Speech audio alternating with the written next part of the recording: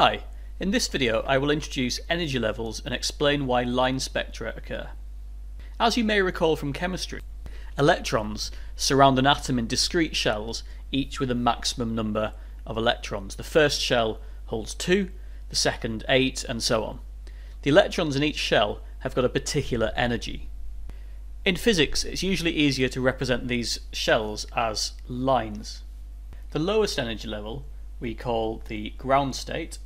In my previous video about ionization and excitation, I explained how passing a current through a gas at certain voltages can provide electrons with exactly the energy they need to jump from one energy level to another. Go back and watch that if you need a reminder. Note that this is not the only way that electrons can be excited. It is also possible to excite electrons by passing electromagnetic radiation, light, through the gas. However, these photons must have precisely the excitation energy for this to occur. Too little energy or too much energy and the photon will just pass straight through unaffected. So what happens next? If an electron has moved up to a higher energy level, it has left a space behind in its old shell. This space will quickly be filled by an electron from the higher energy level dropping back down. What's the problem with this?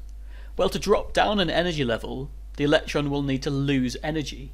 So it emits a photon with an energy precisely equal to the difference between these two energy levels. This can be written as HF, the energy of a photon, is equal to E1, that is the energy level where it starts, take away E2, the energy level where it ends. Because each element has got particular energy levels, it follows that there are only limited photon energies that can be produced for that element. This is why when we view a gas discharge lamp, such as this mercury lamp, through a diffraction grating, we don't see a full spectrum, a rainbow. Instead we see bright lines at particular frequencies. This is called a line spectrum. One important point to note is that electrons raised to higher energy levels do not have to return to the ground state in a single jump. Instead, they can stop at other energy levels on the way down, meaning that several lower energy photons may be emitted instead of one high energy photon. If you'd like to understand more about line spectra, please check out my video on that topic. Let's end with an example.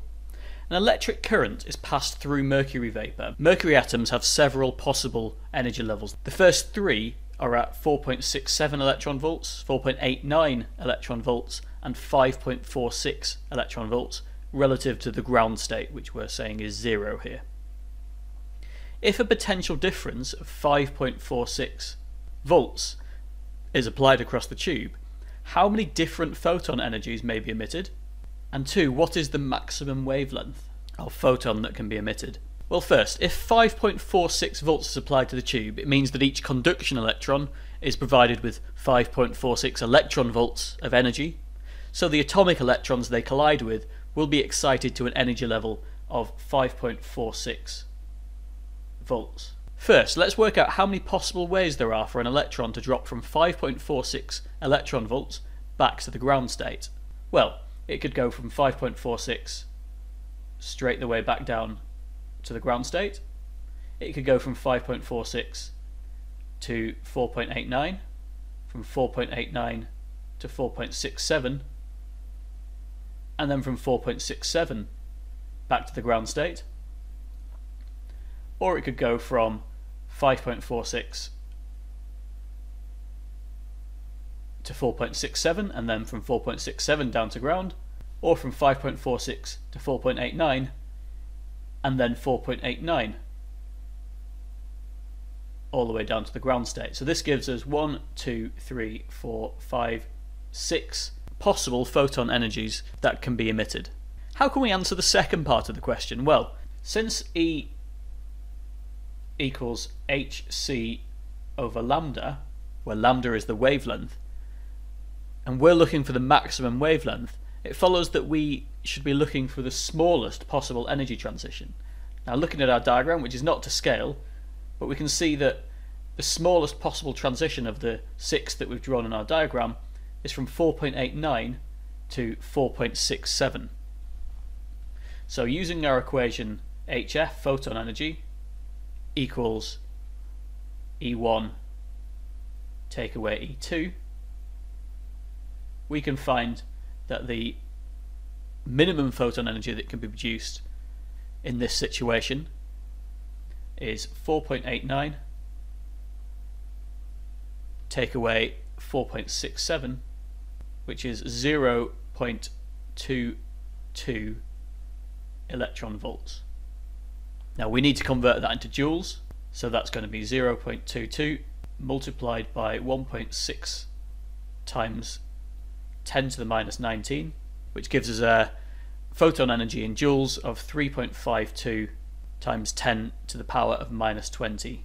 Finally, we know that this photon energy can also be written as hc over lambda, so therefore lambda is going to be hc divided by our photon energy, which we've been writing as hf.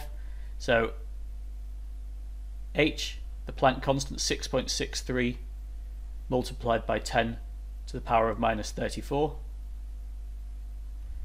multiplied by the speed of light in a vacuum, 3.00 times 10 to the power of 8, divided by our photon energy, which we've worked out to be 3.52 times 10 to the power of minus 20 joules.